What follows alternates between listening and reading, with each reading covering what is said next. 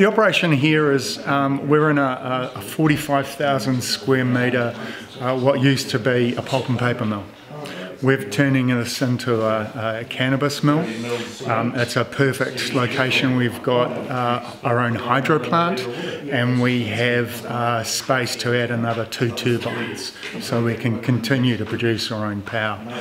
Because we're repurposing the facility, it's been very cost effective.